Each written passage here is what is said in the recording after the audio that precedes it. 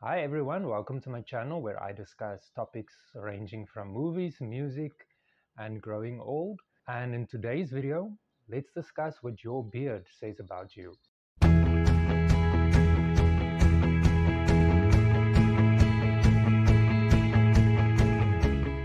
Now I don't know about you, but I've changed my look with my beard several times over the last 17 years.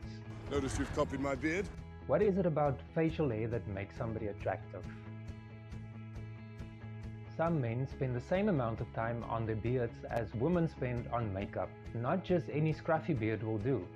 According to studies, men with full beards along with clean shaven give out less sexual attraction to prospective partners. Each style of beard gives a different impression to the observer. So what does your beard say about you? The goatee. He even drew on Mr. Callahan's legendary goatee with a grease pencil.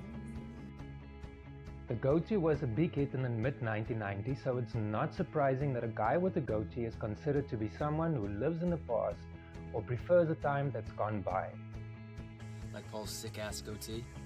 Most onlookers might be of the opinion that the look is a bit outdated and should be left in the past where it belongs. And I agree. If you've got a goatee, shave it, because you remind me of your dad. The stubble. The stubble can go in one of two directions, depending on the person. Depending on whether the stubble is shaped or not can tell you a lot about whether the person is conceited or not. The finer the details are in maintaining the stubble, the more snobbish the person can be. By heavens, Lizzie, what a snob you are. Someone who keeps up with the latest fashion trends might be someone who sports a stubble. Then there are the men that take a little bit more of a laid-back approach when it comes to the stubble.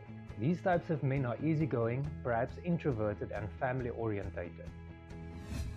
Sideburns. How about you, Sideburns?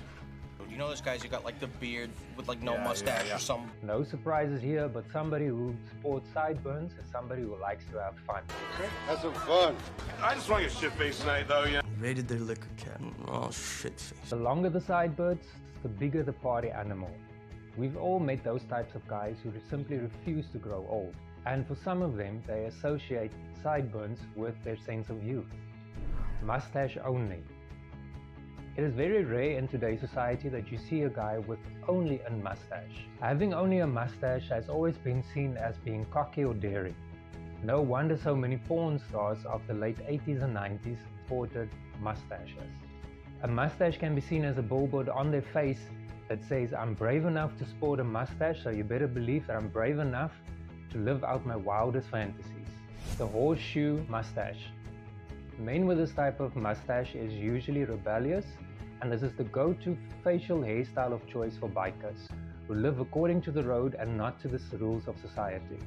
You hardly ever see the younger generation sporting this mustache. The soul patch. What the hell is that? Chances are, if he's got a soul patch, he looks, acts and sounds like Shaggy Rogers from Scooby-Doo. The clean-shaven look, also known as the professional look, the look that a lot of guys go for these days. Preppy and organized men prefer the cleanly shaven look, and chances are that the cleanly shaven part is not just limited to the face, but also extends to manscaping of other parts of the body. Well, that is my take on beards, mustaches and facial hair. Thank you for watching. If you enjoyed this video, please don't forget to subscribe and like this video so that you can stay up to date as soon as I post new videos.